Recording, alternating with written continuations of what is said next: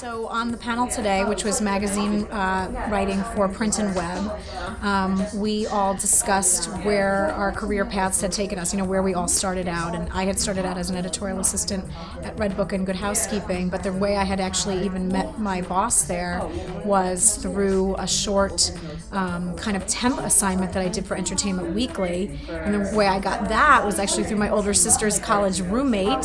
So, I think what came through today on the panel was sort of casting a wide net, definitely networking, letting everybody know that you're interested in this industry so that they can help you get your foot in the door, because I think that's what we all recognize, is that there's so many people who want to get into this industry, but they don't know people or they are scared to approach people, and sort of the value of networking really came through. So for me, after I was at Red Book and Good Housekeeping, I met, obviously so many amazing editors there and got to work for them for a while. And then actually one of the girls that I worked with there was the way that I got my next job, which was at YM Magazine. And so, the power of networking too is that once you have a job, you start to meet people and you start to prove yourself to them, and then they're the ones that are going to tell you about other jobs that come up.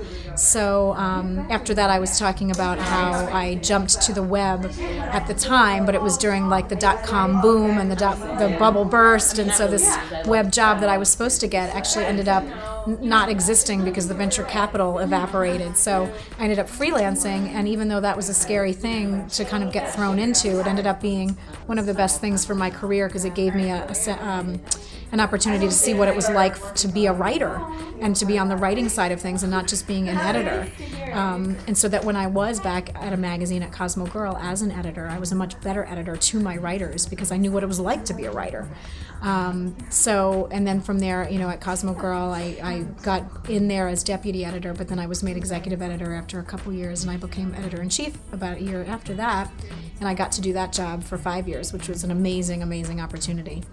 Of course, Cosmo Girl has since folded, but and I was able to work for Hearst in the meantime on these bookazines, which is a new business that they've launched, which was really exciting because I got to not just do the editorial side of things, but actually come up with the business model for it, not just myself, of course, collaborating with many smart people, but that was terrific. And then now I've landed at Cosmopolitan, which, I never thought I would get to do a job again that I loved so much after Cosmo Girl, but God, to get to work at Cosmopolitan, I mean, who doesn't want to work there, right?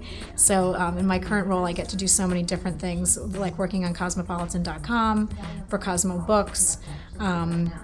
We're working on our iPad app right now, mobile apps. We have Cosmo Radio on Sirius satellite radio, so I get to do all sorts of different things. So my day is never the same. It's never boring. It's always super exciting. So I am elated that I have the career that I have. I'm a really lucky person, so I hope that all the girls that got to hear this panel today will someday get to do the kinds of fun things that I get to do in my daily life.